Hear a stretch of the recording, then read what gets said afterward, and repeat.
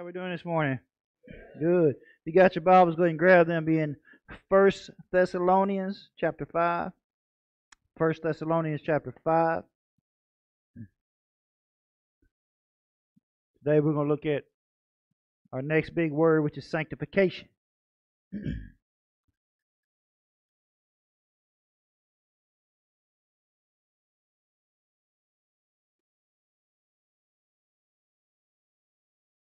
First Thessalonians 5, we'll get there in just a moment. You keep turning, you keep searching. When the United States entered World War II, the automobile plants were changed from peacetime production to wartime production.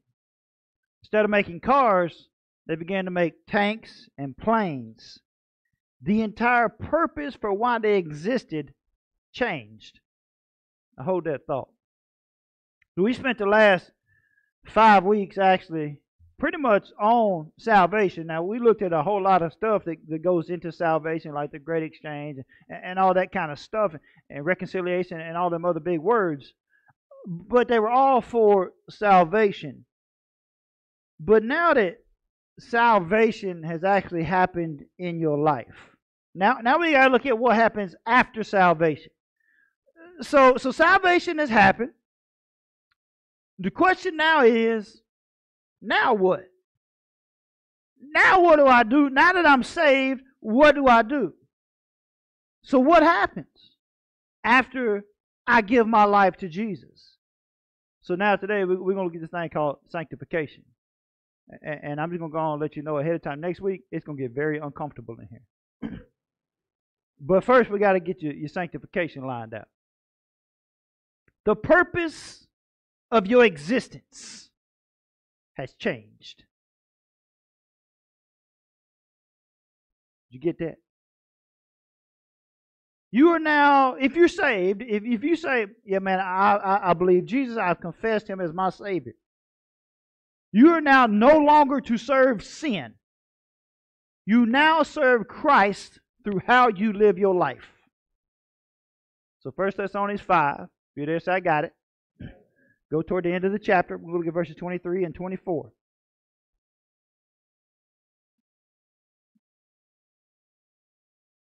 Starting in verse 23. May God Himself, the God of peace, sanctify you through and through. May your whole spirit, soul, and body be kept blameless at the coming of our Lord Jesus Christ. The one who calls you is faithful, and He will do it. Let's pray. Father, speak to your people. Your servants are listening. Give us what you have for us today. Amen.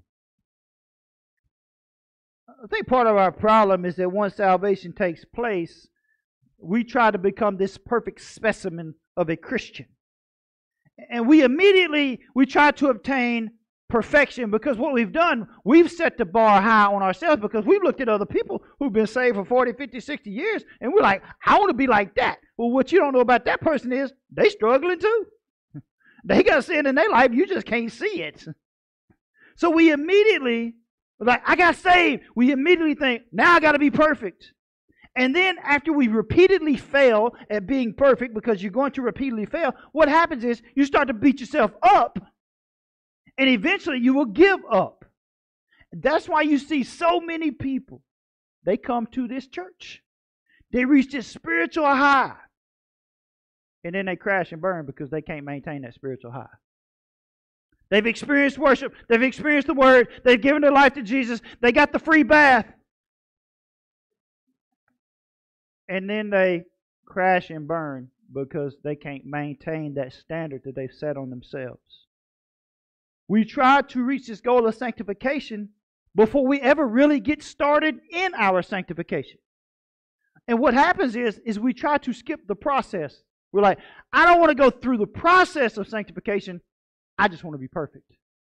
Well, I know your mama told you it's perfect, but you're not. In 1933, a professional bowler named Bill Knox bowled a perfect game. He bowled 12 strikes in a row, which is a perfect game of a 300 score. But he did something to demonstrate that you can bowl a perfect game without looking at the pins at the end of the lane. So he had a screen put up in front of the pins, just high enough for the ball to go under. So then what he did was he found the marks at the beginning of the lane. If you've ever bowled one time in your life, you know what I'm talking about. There's marks at the very beginning of the lane. And what he did, he picked a mark at the very beginning of the lane, and that was the mark he hit. And he did that to prove a point. He said, you're better when you aim at the mark that's closest to you. I think that the Apostle Paul is trying to teach us to focus on the right now where we're at in life, that mark where we're at right now in our life, and not something we haven't achieved. I think we need to hit that mark closest to us so that the process of sanctification then can begin to work itself out. Look, we all got some stuff that we need to work through and work out in our life. And if you say, no, I'm good, you lying and you need to repent because you ain't good. We never reach full sanctification if you continue to try to skip the process. So many of us are trying to skip the process that what happens is once we realize how much we really fell in life, we will eventually walk away from the church. Now, the definition of sanctification is this: the process of making something holy. Now, that word process is this: a series of actions or steps in order to achieve an end. You can't skip the process in sanctification. You've got to take the proper steps in obtaining your sanctification before the Lord. And if you haven't figured it out yet, sanctification is a lot of work. Sanctification is a process. It is steps that you take. And you can't skip those steps and think that you can be all that Christ intended for you to be. Let me prove it to you. Let me prove to you right now that you are not who you think you are, and you are not all that you think that Christ is intended for you to be. You ready? Go look at your social media feed. Your social media feed will prove how sanctified you really are, or lack thereof of your sanctification. Your social media feed proves who you really are. We all got some work to do in our lives. And I would take it as far as the social media that the Holy Spirit said, don't post that. Y'all don't do that though, do you? See, I be wanting to blow some of y'all up, and the Holy Spirit be like, don't do that, Logan. I want to make y'all look like fools sometimes, and God's like, Logan, don't do that. See, I got to work on my sanctification too. Philippians 3:12, Paul said, not that I have already obtained all this. He's admitting, I'm not there. Not that I have already obtained all this or have already been made perfect, but I press on to take hold of that which Christ Jesus took hold of me. Little victories are a part of the process. So when you hit a mark in your life, and your mark might be, man, I just read the Bible for the first time. That's a mark. Celebrate that mark. Celebrate those little victories in your life. Man, I don't struggle with that sin anymore. Celebrate that. That is a mark. That is part of the process. Now, you might see it as, man, that's just kind of insignificant. No, it's not. That is freaking huge. It is a big deal when you hit a mark in life. That's why the bowler Bill Knox said, man, you got to hit those little marks first. And when you hit those little marks, you'll get the big mark down at the end. So you need to hit those little marks in life to achieve what it is that Christ has for you. That's why Paul told the Philippians, I ain't obtained it all yet. But I'm going to tell you what I'm going to do. I'm going to try to hit that mark close to me. And I'm going to try to hit that next mark. And I'm going to try to hit that next mark. And I'm going to try to hit that next mark. That's why Paul said, man, I just want to know Christ. Because I'm going to hit all these marks until I can get to Christ. 2 Peter 3:18 says, but grow in the grace and knowledge of our Lord and Savior Jesus Christ. I told you this before, but I hate math. With everything inside of me, I hate math. Math, hatred for math runs deep. Like, I hate math so bad, it's a sin in my life. When I was in the 3rd grade, we had that big math sheet that had to be done before recess. The teacher told us, every problem has to be answered. And if they're not answered, you're going to stay in here and answer it through recess. I wasn't missing recess because that was my favorite subject. Amen. So within a couple of moments, I had this huge math sheet completely done. Now, I got every single one of them wrong. So she sent it home. for my mother to go with me, and my mother had to sign it and send it back to know that my mother went over it with me. So that night, we sitting down at the kitchen table. My mother's already mad because she had to do homework, and that's where I get it from, because I don't do homework. If these kids got homework, they do their homework. They didn't get the homework to me. They know I hate homework. Don't come to me with homework. So my mother sits down with me. She's fussing at me. She's complaining. She said, Logan, how did you get every one of these wrong? Well, my quick-witted response was, well, nobody's perfect. I had the benefit of going outside and getting my own switch. Sanctification does not require you to be perfect. If it did, none of us stands a chance. But it does require that you strive daily to be more like Christ. So I'm going to be more like Christ tomorrow. And then the next day, I'm going to try harder to be more like Christ. Sanctification is a lifelong process. And let's just admit it, some of us are better at it than others. Amen. And it's been said that you can't, the boat can't avoid the water that it's in, but the boat can't avoid getting leaks in the boat. So I think that's where some of us at. See, we're trying to live in something that we shouldn't be living in.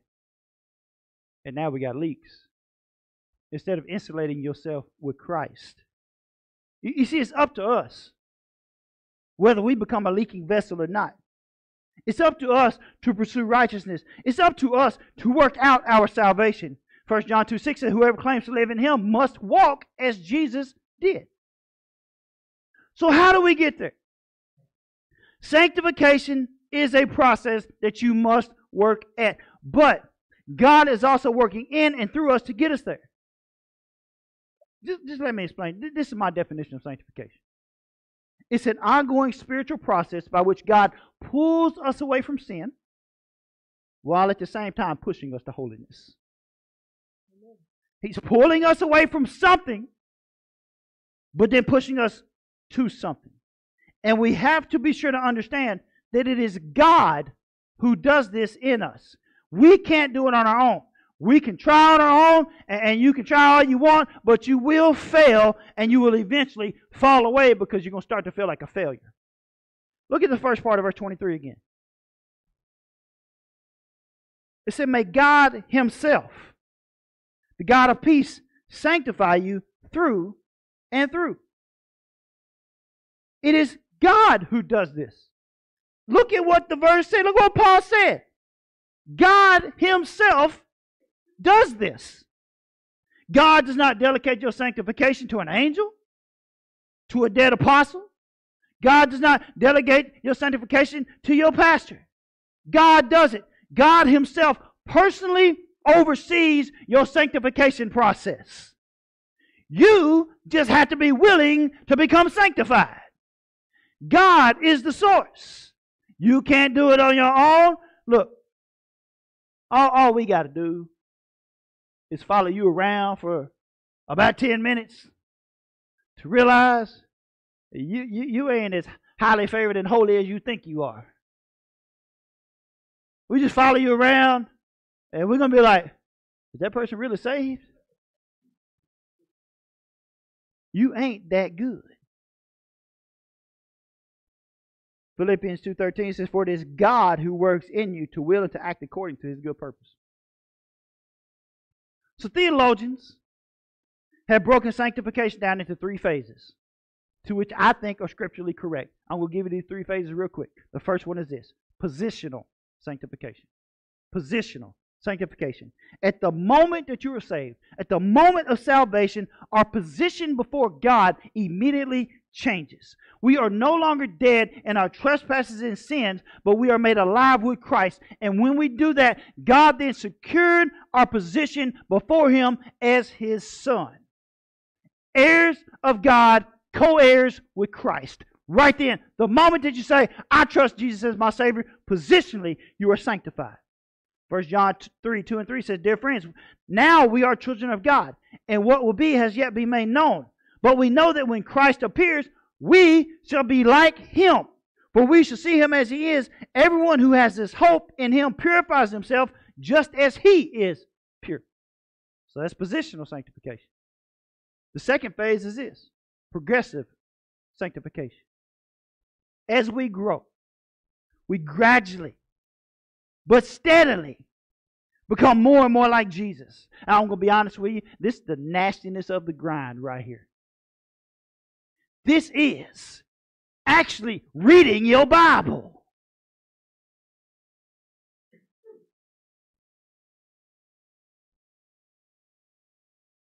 This is getting in prayer with the Lord. This is fasting. This is embarking on spiritual disciplines in your life. This is the stuff we don't want to do. It's the nastiness of the grind. But in that, these are going to be the times where we're like, man, God's going to get us through those bad times in life because we have those spiritual disciplines. And see, the reason some of you are just so troubled by life is because you're not even trying to walk with the Lord. It's like you claiming to be saved, but nothing else about your life says that you are saved. And now you wonder, why is God not working in my life? It ain't that God ain't working. You ain't doing the work. I mean, when's the last time you got in your Bible? When's the last time you got that on your face and prayed before the Lord? When's the last time you asked God, God, make me holy? God, remove this sin from my life. See, some of you like your sin so much, you don't even pray about it no more. Philippians 1:6, being confident of this, that he who began a good work in you will carry on to completion until the day of Jesus Christ. And then there's final or complete sanctification. This is where your sanctification is brought into its fullness. This is when you are standing before God and He says, well done, good and faithful servants. Romans 8:29-30 says, for those God foreknew, He also predestined to be conformed to the image of His Son, that He might be the firstborn among many brothers. Those He predestined, He also called. Those He called, He also justified. Those He justified, He also glorified. Our union with Christ works us through the process, the steps of sanctification. God created us to save us. God saved us to walk with Him. God wants us to walk with Him so that we can become Christ-like. We become Christ-like so that we can be blameless on the day that we stand before Him. Look at the second part of verse 23. May your whole spirit, soul, and body be kept blameless at the coming of our Lord Jesus Christ. If you're saved today, your whole being, everything about you will ultimately be sanctified. I know right now you're like, man, I don't feel very sanctified. That's fine. We know. But one day, your whole spirit, soul, and body, and when you stand before the Lord, you're going to be blameless and completely sanctified because the God of peace can make you that way. In verse 23, there is sanctification. But there is also preservation. He said, may the God of peace sanctify you completely or through and through. Then he says that you may be kept blameless. Now, let's just be honest. Anybody want to go before the Lord right now and be like, I'm blameless? That's what I thought. But he says that when you come before Him, you will be blameless. That's the preservation part. God is able to keep you fully intact, free from danger, free from hell. And all you got to do is just get saved, man. When I was a kid, they taught us this song in children's church called He's Still Working on Me. Y'all remember that song? Y'all remember singing that song when you was kids? Anyway, it says, He's still working on me to make me what I ought to be. It took Him just a week to make the moon and the stars, the sun and earth, and Jupiter and Mars. How loving and patient He must be. He's still working on me. That's such a simple song. But that is an encouraging song. As Christians, we go through these phases. We start thinking to ourselves, I'm not good enough. There's no way I can be Christ-like. I have too many flaws. And even though We're going to sin. Even though we got more sin in our life than we want to admit, we can still have God's peace knowing that we are a work in progress. You have peace knowing that God is not done with you.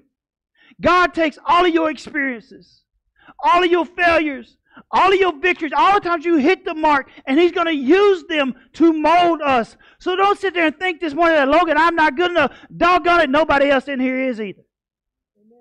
You just hit those small marks and let God just continue to mold you through the nastiness of your life. And some of you right now, I know how you're thinking. I know how you are. Some of you thinking right now, that sounds good. But that's not realistic. If you me, I oftentimes get sidetracked by life. There's so many times I question my sanctification. There's so many times I say to God, God, give me another job because I'm not good enough to stand in front of your people. And so many times I blow it in my life. I know how it is. These suckers here can answer. I done yelled at my kids. I done let 1, 4, 6, 8, 13, 15 cuss words fly. The spirit of cussing comes over me. So many times I let life just put pressure on me to where I take it out on the people I love. I'm a jerk to my wife. I'm a turd to my kids. And then I got to go wallow in my own filth, thinking to myself, why are you even a pastor? Like you are pitiful. You are terrible, Logan. And then I'm reminded, I can't do it on my own anyway. I can't do this. I can't lead you because I know how I am. Look at verse 24. And because I know I can't do it, I got to go to this verse right here. This is the verse I got to go to. The one who calls you is faithful, and He will do it. He's the one that's going to do it, not me. Not you. You ain't good enough. We already proved that. You're going to mess up when you get into your car this afternoon. I want to share with you the famous poem written by Margaret Powers called Footprints in the Sand. I know many of you probably got this memorized and it's hanging on your wall at home, so just stick with me for those who don't know it. But listen to this. One night I dreamed a dream. As I was walking along the beach with the Lord, across the dark sky flashed scenes from my life. For each scene, I noticed 2 sets of footprints in the sand, one belonging to me and one to my Lord. After the last scene of my life flashed before me, I looked back at the footprints in the sand. I noticed that at many times along the path of my life, especially the very lowest and saddest times, there was only one set of footprints. This really troubled me. So I asked the Lord about it. Lord, you said once I decided to follow you, you'd walk with me all the way. But I noticed that during the saddest and most troublesome times in my life, there was only one set of footprints. I don't understand why, when I needed you the most, you would leave me. He whispered, my precious child, I love you and will never leave you, never ever, during your trials and testings. When you saw only one set of footprints, it was then that I carried you. One day, we are going to look back over our life and we're going to have to say, God was there the entire way. And for us to reach sanctification, for us to reach holiness and maintain it, it's going to take God carrying us. Philippians 1:6 again, I already gave it to you once, but I'm giving it to you again because I like it so much. Being confident of this, that He who began a good work in you or in me will carry it on to completion until the day of Christ Jesus. You can't do it, but He can. Have you ever went a couple months and not seen a child, and then when you see him, you're like, dang, what happened to you? You got big. You know what I'm talking about? And don't say, you look just like your daddy.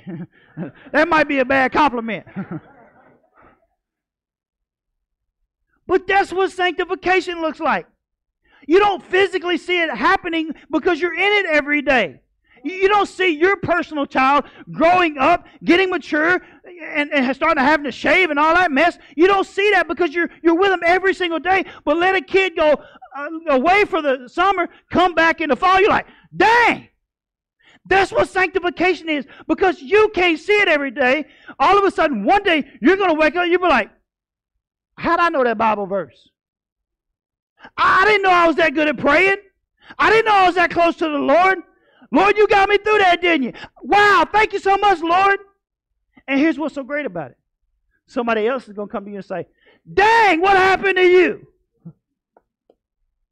It's called sanctification. It's a process. Your sanctification, your holiness is based on how close you are to the Lord. I want to invite you to come to Jesus. It will be the greatest thing that has ever happened to you. He will save you. He will sanctify you. He will satisfy you. And He will ultimately glorify you. Now that sounds like a pretty good deal. Look, we all going to have bad days. We all going to mess up. We're going to do things and say things. It's going to cause God to just shake His head at us. But it is God who is working in and through us to mold us into the image of Christ. So when you blow it, you ain't got to explain nothing to nobody. But what you do get to say is this: He's still working on me to make me what I ought to be. How loving and patient He must be, because He's still working on me. Pray today that God will sanctify you through and through. Pray today that God will keep you blameless for the day of Christ. Pray today that your thoughts, your words, and your desires be for God's glory. Pray that God will make you more like Jesus. Pray that with a clear conscience you can anticipate the return of Christ Jesus. Let me pray for you. Father, thank you. God, we love you. You're good to us. God, thank you for your patience. Oh, Lord, thank you for your patience. Thank you so much for your patience.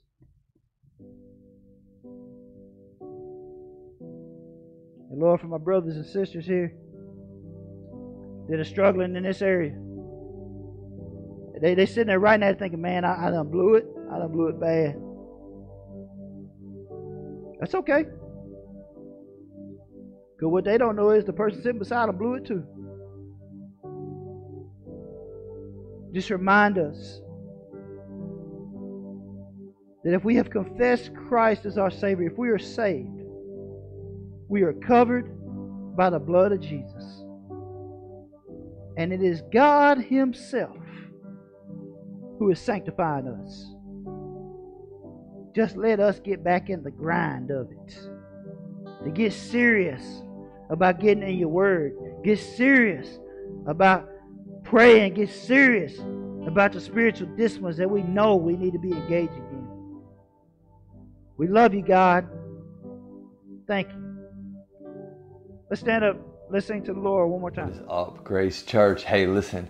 We've come to our time in the service where we offer up our tithes and our offerings. If you want to partner with us, you can do that a couple different ways. You can go online at gracebelleville.org/give. You can do it that way, or you can use our Cash App down here at the bottom of the screen. But I want to show you a video of the progress of what your giving does when you partner with us, of the new sanctuary. We are so excited. But I also want to read you something out of God's Word. So take a second, listen to this. This is really good. Proverbs 11:25 says, "The generous will prosper. Those who refresh others will themselves be refreshed." That is such an encouraging word about how our tithing, how our giving and offering works. The Lord says He will refresh us. He will give back to us. So look, check this video out. We appreciate you guys. We love you. Thank you for partnering with us. We can't wait to worship with you in person.